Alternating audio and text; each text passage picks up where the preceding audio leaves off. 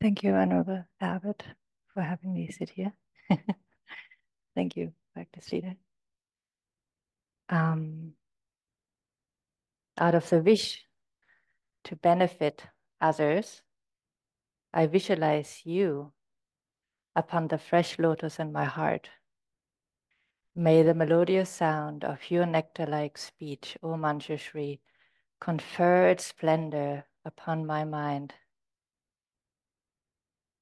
These words from Mipam Rinpoche I invoke as I sit down here to have a conversation with you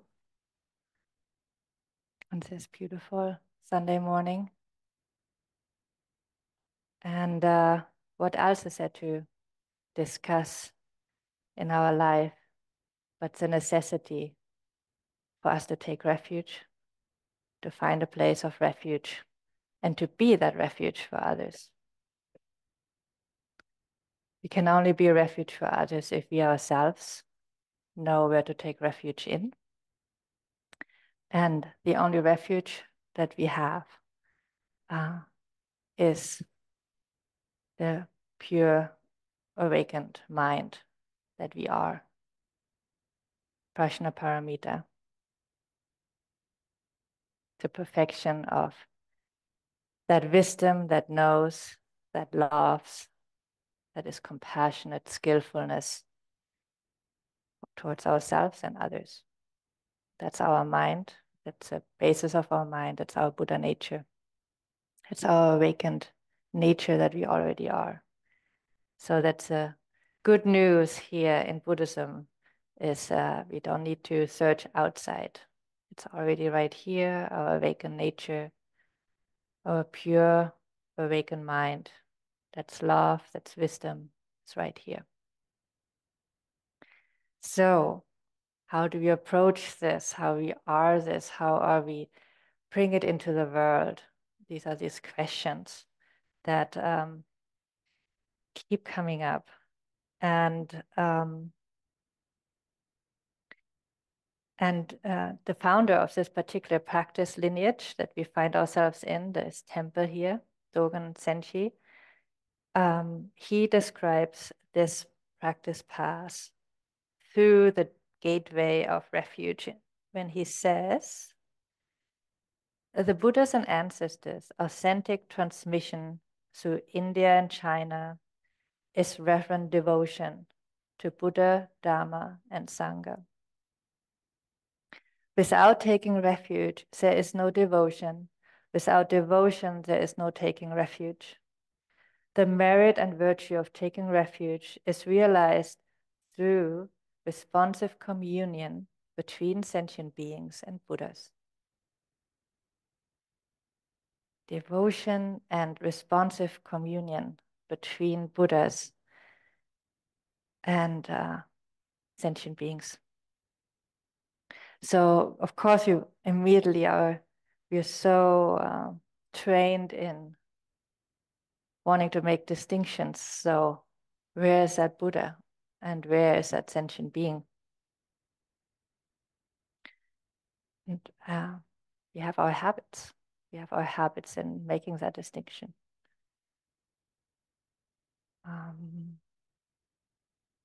And at the same time, I do want to invite us today to turn into the skillful means of the Buddhas, helping us using that distinction to get out of distinction.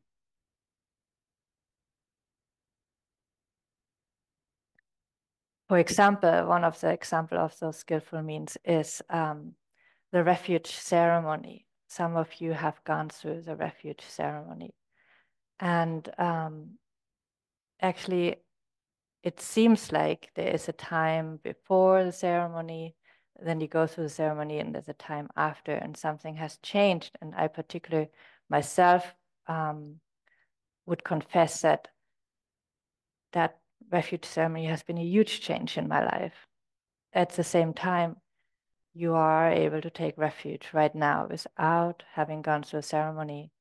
You can take refuge to Buddha, take refuge to Dharma, and take refuge to Sangha at this very moment. And it has an effect. For example, I read this beautiful story of Tankan Harada Roshi, the teacher of both the abbot and Kokyo-san. He told the story that they had a dog. Not sure you guys saw that dog. Koro was, anyhow, they had a dog in a temple with his most venerable practice. And that dog was sick and very old. And so one day when Tankan Harada Roshi went outside the gate, he saw that dog lying in the sun on the gate of the temple and not breathing. So he went to the dog and took the dog in the arm and said, Namo Kiyo Butsu, Namo Kiyo Ho, Namo Kiyo Sa. I take refuge in Buddha, I take refuge in Dharma, I take refuge in Sangha. And the moment he said that, the first time, the dog, the breathless dog, opened the mouth and howled. And then he repeated, I take refuge in Buddha, I take refuge in Dharma, I take refuge in Sangha. And this dead, dying dog again howled. And so with the third time. And in the way how Tankan Harada Roshi explains the story is that this dog had made a connection to the Dharma, to the Buddha, through awakening, through eating all these leftover from the monks that collected the alms from devotees, ate it to nourish their practice, and then whatever was left over was fed to the dog. So the dog made a connection. And hearing these words at the time of his passing had an impact, had an effect. So there's a conditioning, and so the exposure to the blessing, to the power of awakening that has an effect no matter how dull we are, how much desperate we are. So there's power there in taking refuge. There's extreme power. And again, why is there power there? Because it's not something from outside. It's our own mind that's right here. That's awakening. That's liberation.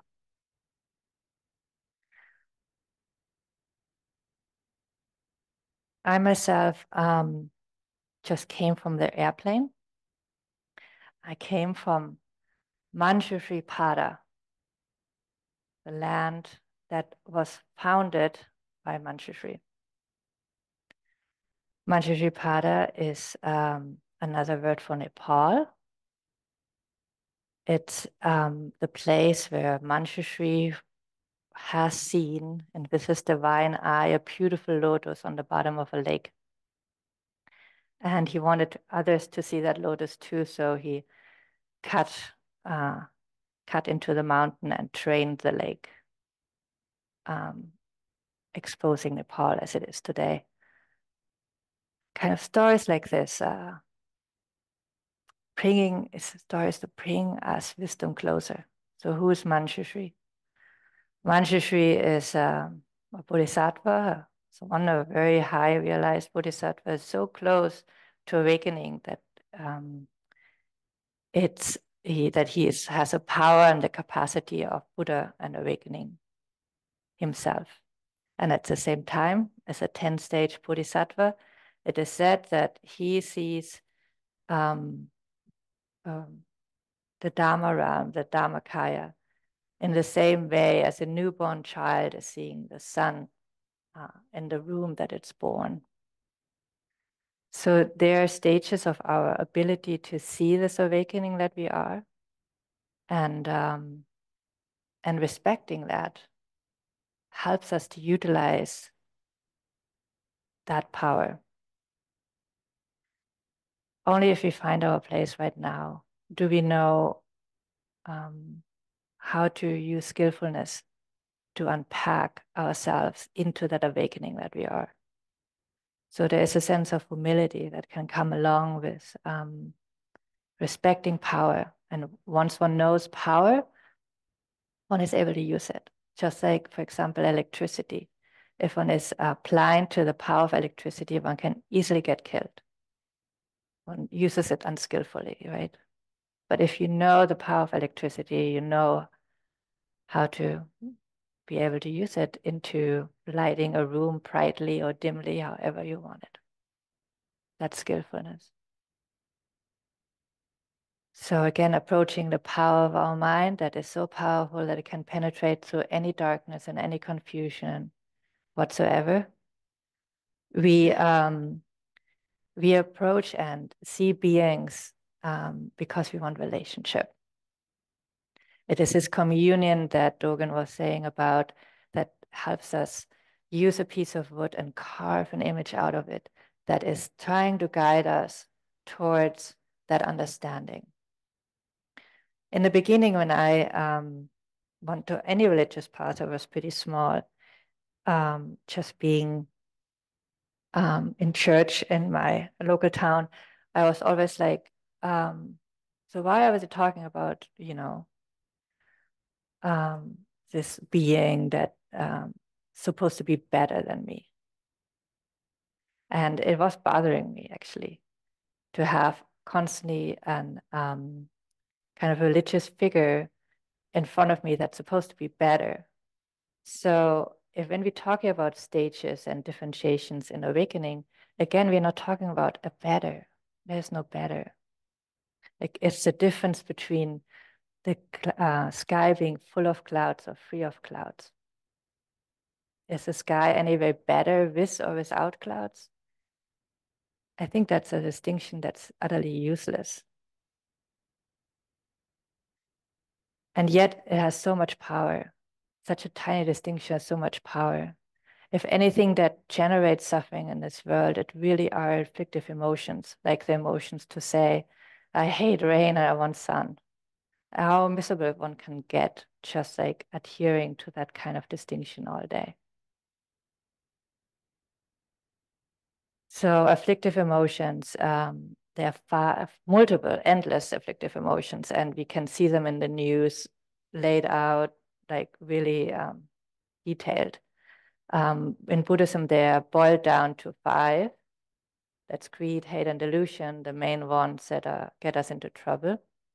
But then also jealousy and pride, which are very subtle and they can sneak up on us exactly by making this distinction of like, why is somebody better than me? Or why am, nobody seeing how good I am and they're just really stupid. So this kind of distinction of kind of situating ourselves continuously in a network of differentiation and assumptions um,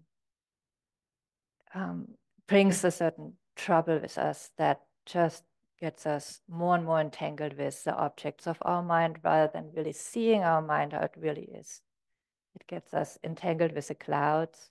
It gets us stuck into the weather patterns instead of really just appreciating that there's a sky and there is sun.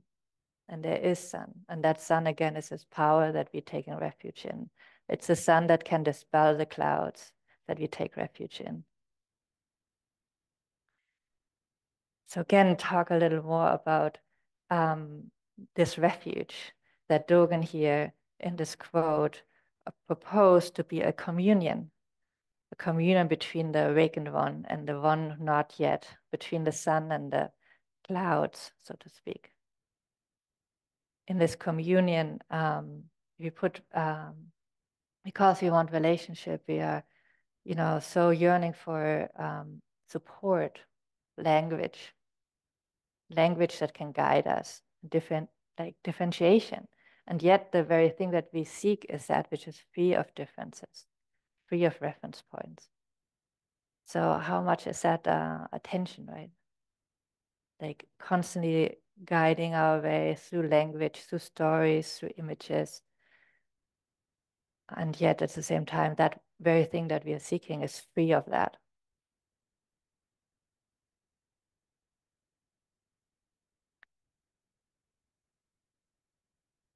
So here in Green Gulch,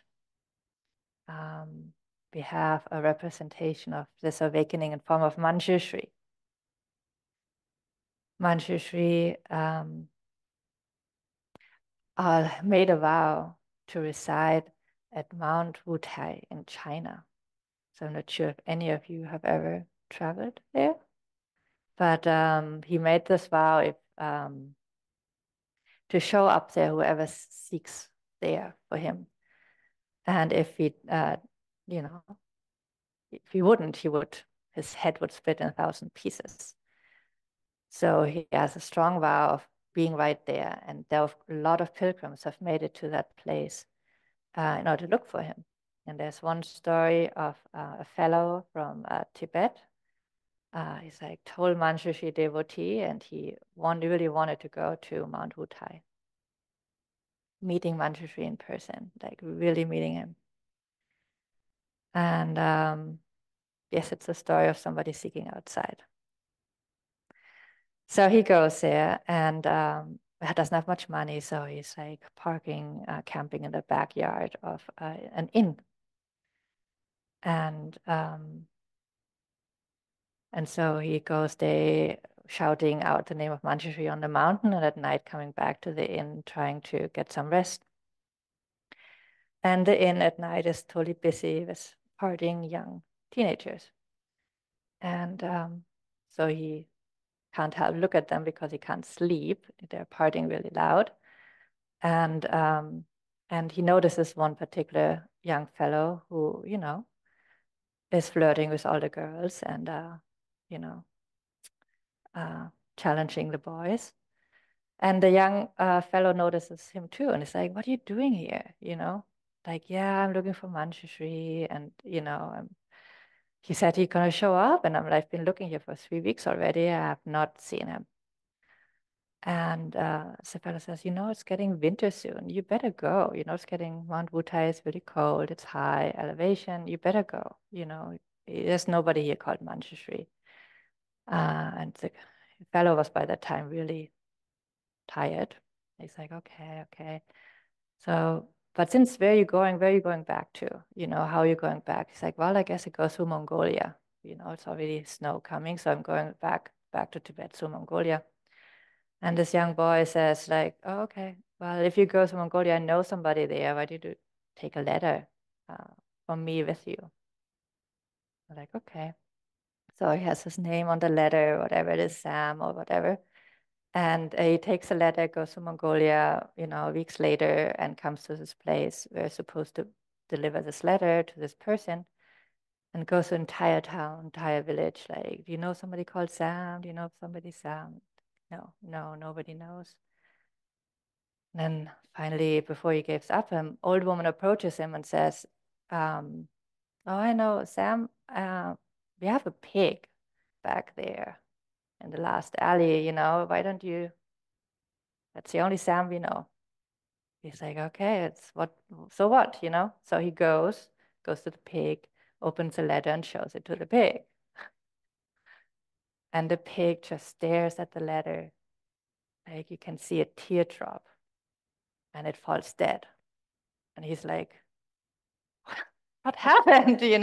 So he reads the letter, and the letter says, "Dear Sam, your task in that town in Mongolia is over. Please come back to Mount Wutai."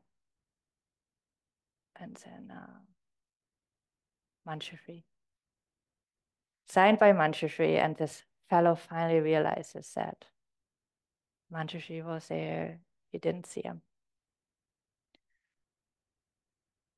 So how often do we see Manjushri and don't see him? How often do we aim for one thing and miss the other?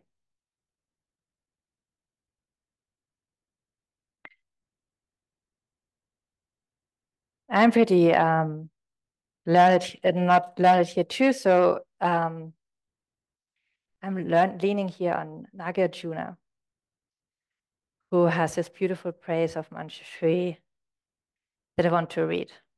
And I want to read it because, in this trying to learn this communion with the awakened beings, we're going about our way. And what is our way? It's a human way. So if we have a guest, we make offerings to them. We give them water, some cookies to eat. If we have a guest come, we might say something nice to them, like, "Wow, you have a nice sweater on," or You look so fresh and young. So we praise them, we relate to them. And why not relate like that to awakening? There are forms of awakening that are our mind, that are reminders of our mind. And before I do, I will praise. I want to say about this form a little bit more. Because again, so here's this tension. It's a form. It looks like a person, right? Like those of you see the statue. It's one face, two arms, cross-legged, holding a staff. Looks like a human. It doesn't look like an elephant, doesn't look like a snake. So here's awakening in the form of a human. And yet there's some symbolism, some silent communication going on. The face is a symbol for the single sphere of Dharma. Two arms are representing skillfulness of compassion and wisdom. The cross legs symbolizing the equality of existence and peace. So these are some teachings that are like carved into the form, into this wood, into an image. Further, peaceful deities like Manjushri sitting here among us in the form of this image of a young boy, a large young boy. He's said to have a subtle body, a slender body, which is symbol for his pure birth. He has a pliable body, which is a purification of all disease. And has an upright body, which is a purification of death. And his youthfulness is a purification of old age. So the image of Manjushri is that of the freedom of birth, old age, sickness, and death. The one single sphere of the one reality that we all share. And the knowledge and love that we are in our mind. So as I read this praise of Nagarjuna, why don't you explore receiving it? So if Manjushri represents the nature of our mind, why not receive it? Fully receive it. And when you come to the end of your ability to receive it as your own mind, just rejoice in it being Manjushri. Manjushri, that which is here for us to relate to ask for, to knock on a gate, to learn about our own mind. So you can go back and forth between this is you or this is awakening that you want to be.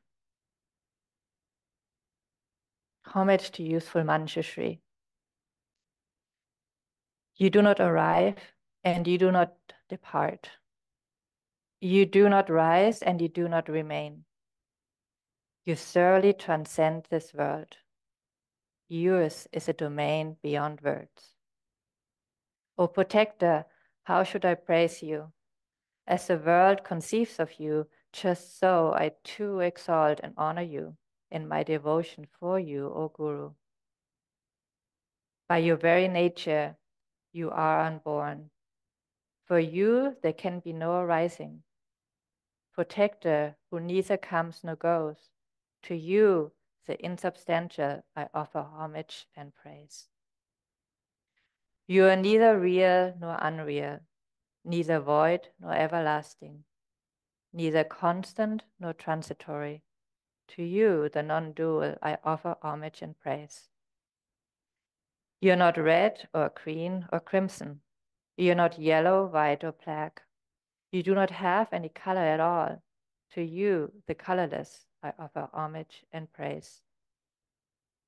You are neither large nor small, neither heavy-set nor slender. Your form is neither tall nor short. To you, the sizeless, I offer homage and praise. In your wisdom, you're not confined to existence. Out of compassion, you do not dwell in peace. You do not remain in either samsara or nirvana. To you, the non-abiding, I offer homage and praise. You do not reside in phenomena. Yours is a realization of all things. You are sustained by supreme profundity. To you, the profound, I offer homage and praise. Like this, I could exalt you repeatedly, for how else might I offer you praise? In the emptiness of all phenomena, who is there to offer praise? To whom? You have no limits, no center. To you, the inconceivable, beyond perceiver and perceived, I offer homage and praise. This is the expression of the ultimate attributes of the Guru and Protector Manjushri.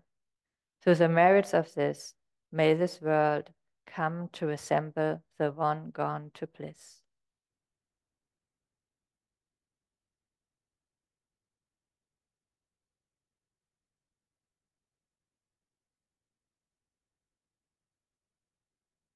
I want to open up to questions and comments in order to make this more of a conversation, but I forgot the clock after all.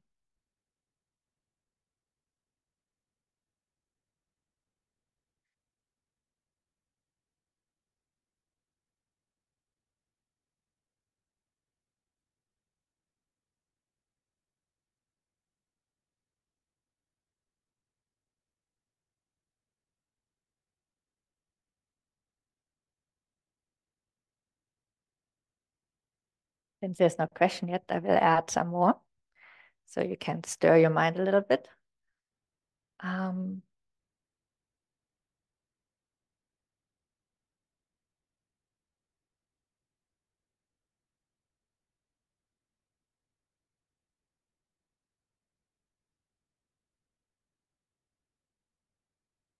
So, as I mentioned earlier, some of us go through the ceremony of taking refuge. And since we are coming from this kind of Abrahamic background, ceremonies are sometimes seen as, like a one-time event. And in particular, this refuge ceremony, it took me myself a while to like see it's not like a baptism of some sort, like you're like part of a club now, or you like um, you did this one thing and this kind of brands you, it's like kind of branding. It actually is more like I said, you can take refuge right now. You can go in front of an image of the Buddhas, take refuge, or you can, in your own mind, just really yearn and call out for the refuge to the awakened one. All of that is fine. A ceremony itself just marks it in front of everybody, kind of giving a momentum, giving a strength. Ceremonies are very powerful um, um, on levels that are like beyond the intellect, like just really helping yourself making the step beyond the intellectual reasonings. And then it's also this way of so getting the support net for yourself to continue refuge, because refuge is a daily practice. The founder of this lineage, Dogen himself, by the time before he died, he had a pillar in his room and he would walk around the pillar taking refuge over and over. So refuge is actually an hourly, momentary, daily practice. And the ceremony helps to remind you and collect the support network through community and teachers and Sangha friends to continue this practice. So how would this practice now look in your daily life? Because, of course, the words itself are very intellectual, right? Like I take refuge in Buddha, and then what is Buddha? What does refuge mean? Is there anything different now? Am I supposed to feel different? All of that. I feel the hands-on refuge is really, again, this open, just an open heart. having an open heart that allows to go beyond our ideas, our opinion, our prejudices. And it's this open heart that is also the gateway of love that we are, for the love to come through that we are. And it's this open heart that also allows for flexibility. And one way how this open heart is being practiced is by remembering impermanence. Impermanence evokes sadness. And of course, that's, you know, we are often more engaged in creating something and establishing something. So remembering impermanence is counter to that. It really reminds that everything we do is actually bound to fall apart. So it can be, you know, initially discouraging to be like, why would I want to focus on, you know, that which falls apart? Yeah, and why are we doing this? Because it's leading us to this openness of our heart. This openness that is love. That is us. That is our true, you know, the sun behind the clouds. That's a mind of renunciation, renouncing the objects in our experience and really falling back into the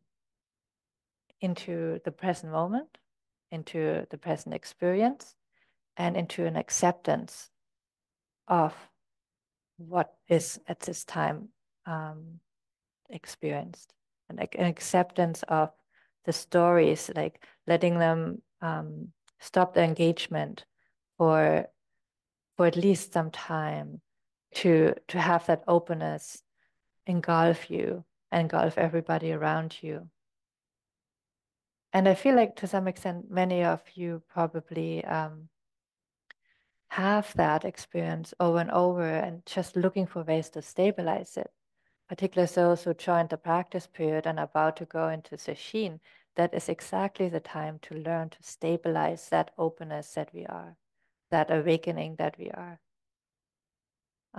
Sesshin, as you will hear tonight, is this time to really care for this concern for awakening, and for this concern and the true being of ourselves that is an open heart. And there are many practices throughout the day that will support that. And some of these practices might encourage you to, at home, to apply that too, or even so it's harder. It is harder. It is not easy in your workplace or in your family life, in the middle of a lot of demands, to really stay open. That's why we go into retreat and solitude. That's why we take time out. Like right now, you are taking time out.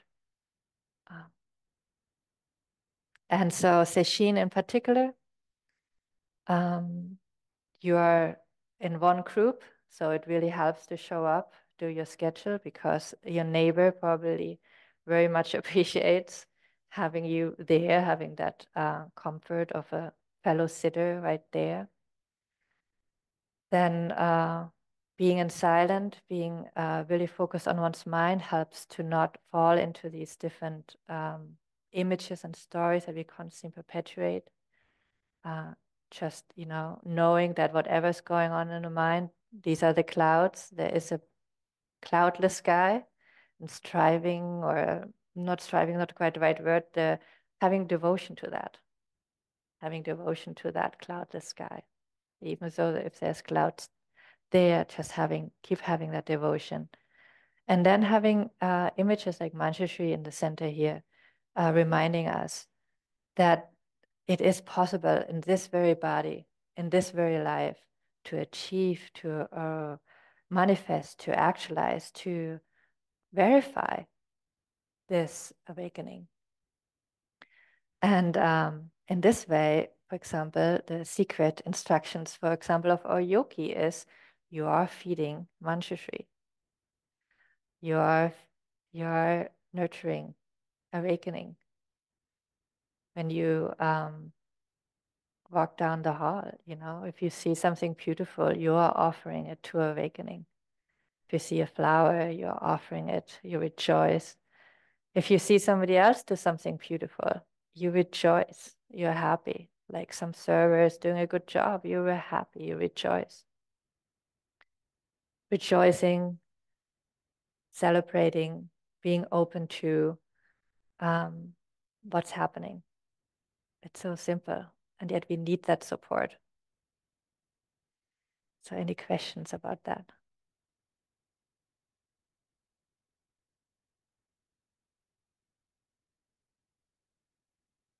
Question from the online Sangha.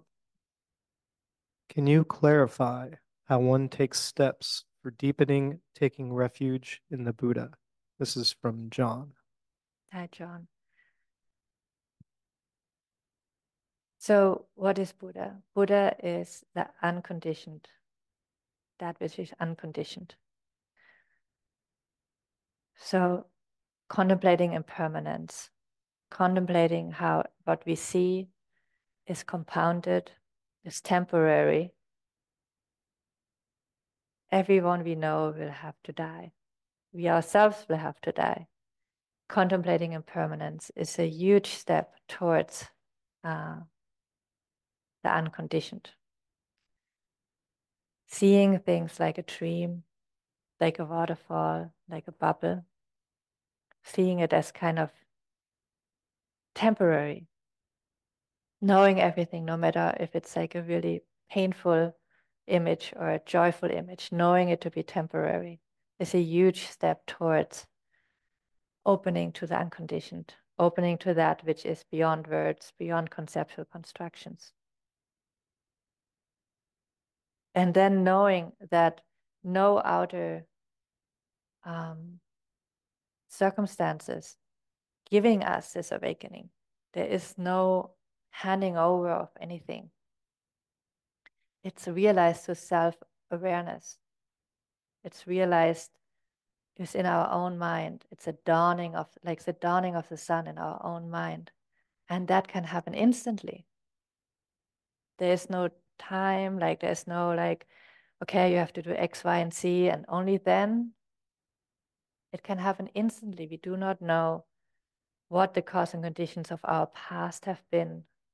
Obviously, they have been pretty well, because you wouldn't have been interested in the Dharma. You wouldn't have the interest in awakening in Buddha if you didn't have already kind of a momentum of that in your life, a momentum and an experience. I can very much imagine that all of you have an experience of the unconditioned already, that you all already have experience of love and care in your life.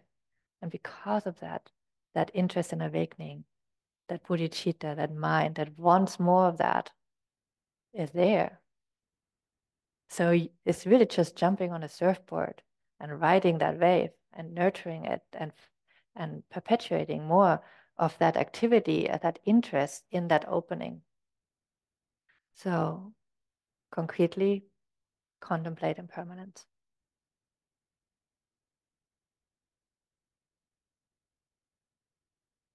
Yes.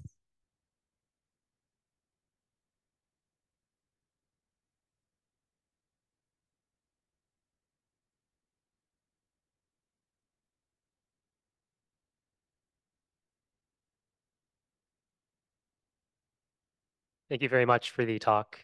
Can you hear me? Yeah, I can hear you. Yeah, I really liked you bringing up the devotional aspect of practice. I guess I would admit, as someone who's very Westernized and grew up, in Abrahamic traditions, feels very unnatural, at least initially, um, kind of devoting to bodhisattvas and Buddhas and all of kind of the mythology, stories around them. I guess I'm wondering if you have any suggestions on how to ease into devotional practice, whether it's devoting to a quality like compassion or love, or whether it's devoting to bodhisattvas, Buddhas in some other capacity. Yeah. Devotion itself is a hard practice. And yet at the same, I find our culture, myself included, we more easily step into it through what's called rational devotion. So rational devotion being which you already do all the time. For example, like, if you find, oh, I'm really tired in the morning and I drink green tea that helps me perk up and be ready for my work, then you and you might develop a practice of drinking green tea every morning out of that. One could call that rational devotion, of like having a certain conviction in the efficacy of something. And so in that regard, if one, for example, finds that you're sitting, daily sitting, is helping you in your daily life, then that is also a form of rational devotion, to be like, I really feel different if I have sat in the morning or not. Then one develops a practice out of that, and one has faith in it. One has kind of rational faith, yeah. So, and that's a kind of a form of commitment that comes out of it. So the difference to like devotion, I feel devotion very easily can be equalized as being just being committed to something and nurturing something out of with faith. But it also may be in this heart quality. It's this ability to have affection. It's an affection, and this affection really again comes out of this knowing your own self-worth, knowing your own skills, your abilities, and enjoying that, like really knowing yourself as being a precious person as a first stepping stone. Like really know that nobody talks like you and nobody is drawing a cat like you, whatever.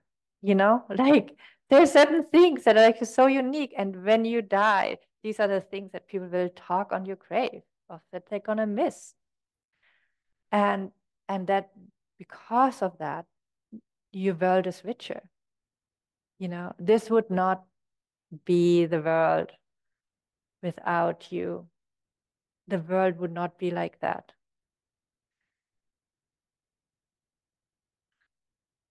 And part of me feels sad when I say that, because I know how often actually people think they don't matter. And it really hurts. I mean, just looking at the suicide rate, it hurts. I think as a culture, we deprive ourselves by not celebrating us. So learning to celebrate us, learning to see our uniqueness, and in a humble way too. We are impermanent. And we need to still learn a lot. There's a lot there's to learn, and to play with, to explore, not as a lack, but just as as an opportunity. So from that kind of place of kind of richness, I feel like maybe devotion really needs a sense of knowing your own riches. And once you know your own riches, it is so easy to love. It's just so easy to turn towards somebody else and admire their beauty and admire their uniqueness. And it's also more easily to celebrate. Their parties become so easy. And then if it comes to this awakening, the awakening, that really comes more and more and really marking within ourselves these tiny moments of awakening that are already there. We already have them. They're like again, I really believe all of you had moments of awakening that are beautiful. It's just this moment of beauty that is beyond words. However it comes to you, it comes to people differently. Don't compare. They come differently to different people. And once those moments of awakening, they nurture them, like they're like a spark in the dark. And can we like nurture that spark? What are the ways to nurture it? And again, there are traditional ways to do that. Most of the ways are making offerings, making gifts. And I hear you, there is this link between, well, if I want to make these gifts, I seem to have to make them to these images or traditional forms that I'm not quite yet comfortable with. Did I hear you correctly? Yeah. So I think it's there where I remember the story of a dear Eno who was sitting over there, pretty desperate because she was very busy. I think Enos are pretty busy. And she looked at Manjushri in her desperation and prayed to Manjushri. And later on, she ran around and told everybody to do the same thing because it really worked for her. It really did. And I remember that at that time, I was like, that's not me. We're glad it worked for you, but it's not me. And at the same time, somehow, in some other way, I came around to the same pretty desperate moment, having a Manjushri statue right in front of me, praying really heavily, and it worked.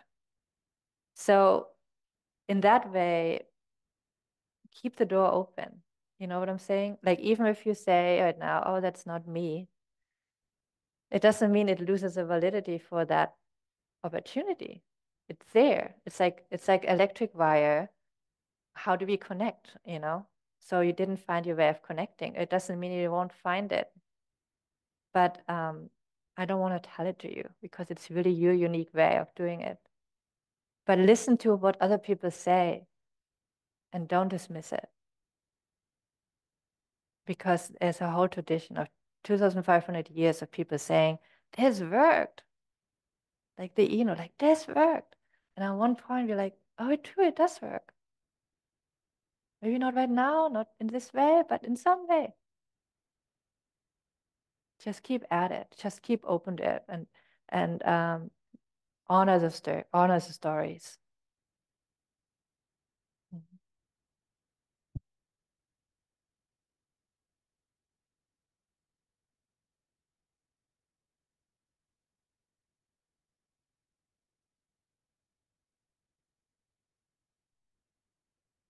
You mentioned play, and I was just curious on how you bring play into your practice.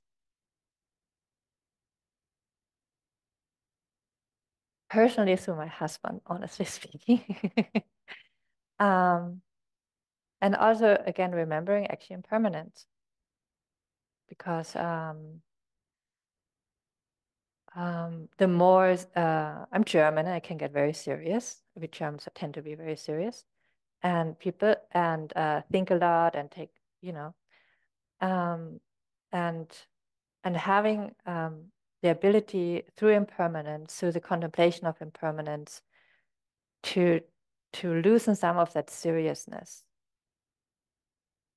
Um, then there are so many moments where it's like, I don't agree with it. I don't think that's, smart or helpful or whatever.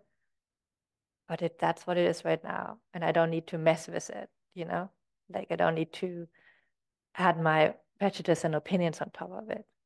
But I just let it. So it's kind of like, the least tension, letting something be. And then once one is able to let it, not fighting it, not resisting it, then there is like some opportunity where actually maybe like one notices something one hasn't noticed before because one was so wrapped up in one's prejudice and opinion about the situation that once that is kind of like, okay, it's an impermanent situation. It's really not what I want.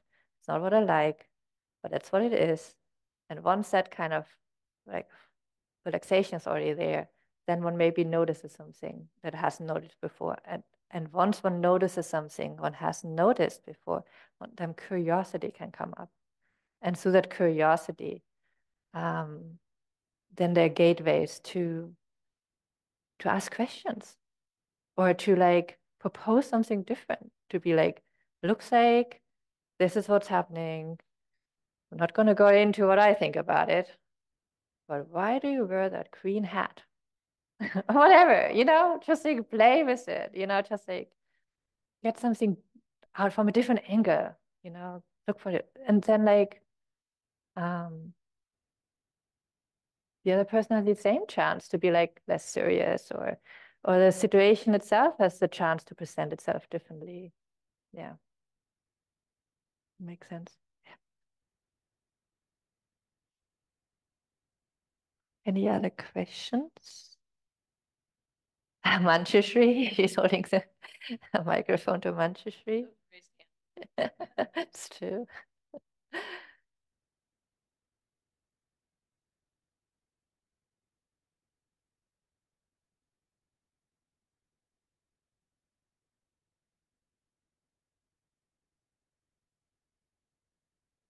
Hi, thank you for being here. I'm curious if you have a story or an experience from your time in Nepal recently that reminds you of some of the things you spoke about today, refuge, ritual, or any of the other things. Yes, I was in a cave that was a powerful pilgrimage site, not only for Buddhists but also for people of the Shaivite faith. And that was an interesting merging, because Buddhists tend to be very quiet, and the Shaivites were not into quiet. In fact, I had a drum and a cymbal at the same time and hitting it like really, really hard. And I was like, didn't quite, no rhythm, nothing. It was just like straight hitting. And I was like, like the thing of like, I don't understand it. I don't understand it. And over time, I like really, they're demonstrating power. Uh, But then Buddhists demonstrate power through being silent. So it was just this odd way of being together in this cave. Um, yeah. So it was definitely the task for me to look for silence in the middle of really loud noise. And at the same time, I felt so moved by all of it. I wouldn't want to miss any of it.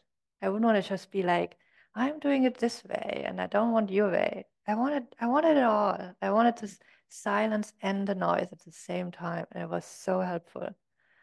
And particularly the devotion in that place, like it was 8-hour drive, like horrendous roads, and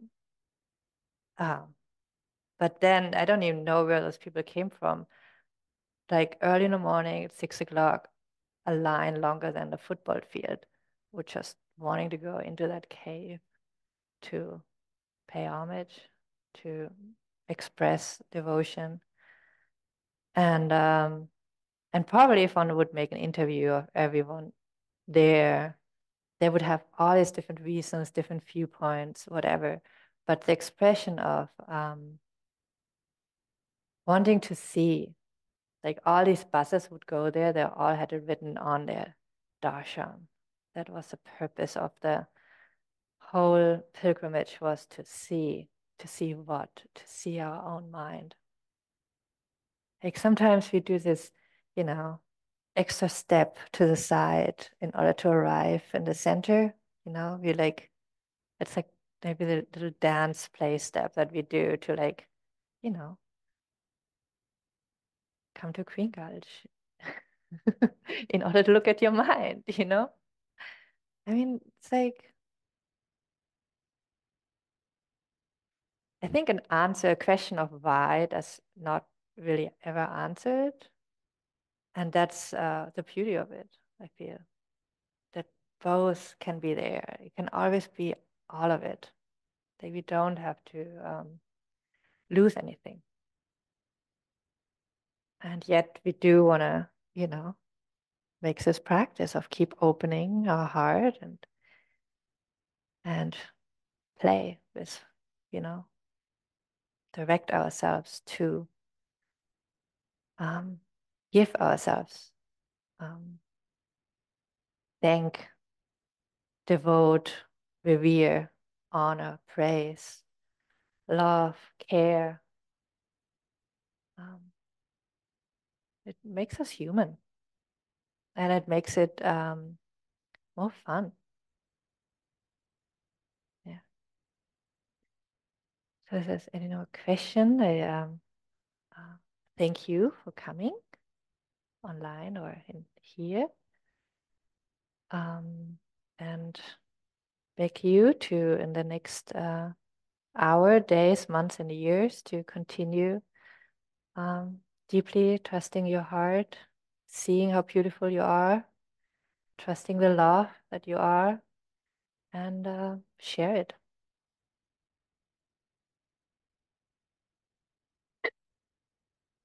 And